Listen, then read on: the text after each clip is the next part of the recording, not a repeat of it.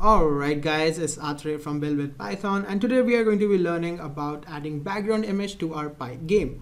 So right now if we open up our space invader game, you will be able to see that we have an enemy, we have a spaceship, but it's happening in the black background which doesn't look that good. We need to add some kind of a space background to make it very cool.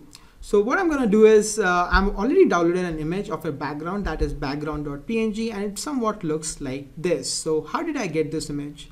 So what I did was I went to this website called freepik.com, P-I-K and then freepik.com, and I searched for this text which says colorful spaceship background.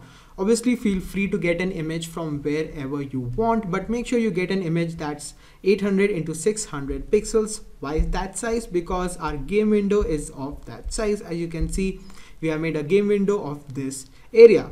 So what I did was I went over there, and you can choose any of these images, but the image that I chose was this one, and then I used Illustrator. So Freepik is a website which is going to give you a lot of Illustrator, Photoshop stuff, and you have to edit it out to make it your own. So I removed all of the weird stuff that we didn't want. For example, this rocket, this text and stuff. So I removed all of that stuff, and if you know Illustrator, feel free to make a new image on your own.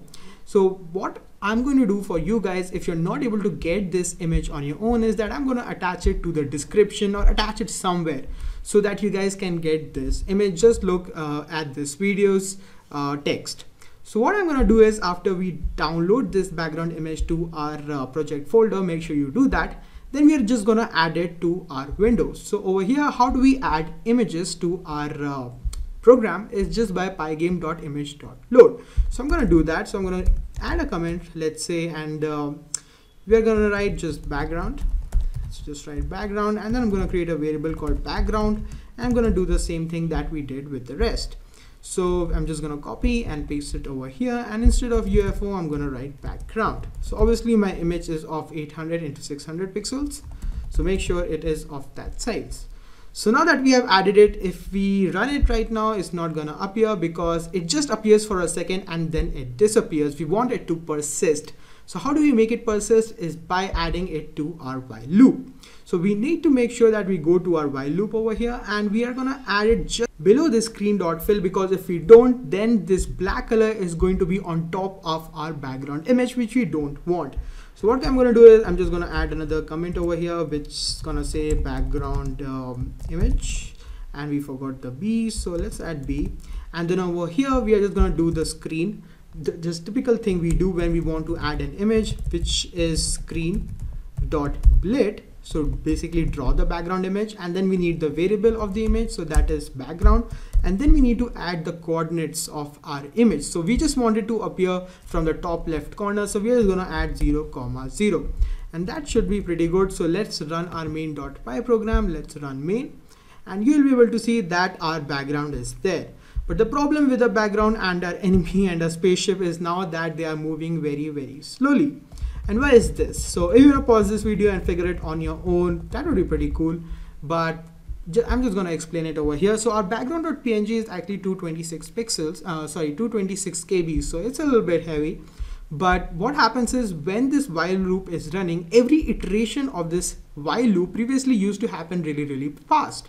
But now, because it has to load this heavy background image, the iteration of this while loop, every iteration is a little bit more slow. So that is why whenever we are increasing the value over here, so for example, we are increasing the value of player, it is too small. So whenever this while loop is going, it's just increasing the value by 0.3, which is very slow. And that's why it's not able to move around a lot. So what we are going to do is we are going to just increase the value to 5 of our players, and I'm going to change the value of our enemies. So let's see where are our enemies. So here are our enemies, and I'm going to give it a value of, let's say, 4. I just want these enemies to be a little bit slower than our spaceship, because when there are going to be multiple enemies, then we don't want them to appear like really, really fast. So let's reload it now and see if it works. So it's still slow. Why is this happening? Our spaceship has increased its movement, but the enemy is still slow. So let's see if somewhere our old values are still persisting. So enemy, we have changed the X value over here. So let's go up and see where we have not changed the value. So over here, the enemy exchange is still 0.3. So we have to change it over here too. Let's make it 4. And now we can reload it and you'll be able to see that the enemy is moving at a good speed. So now we have the background image, we have our spaceship, and we have our enemy. The only thing missing is the bullets, because we don't have the bullets right now to kill this enemy. So the next video we are going to make our bullets, or get started with making our bullets. So I'll see you over there.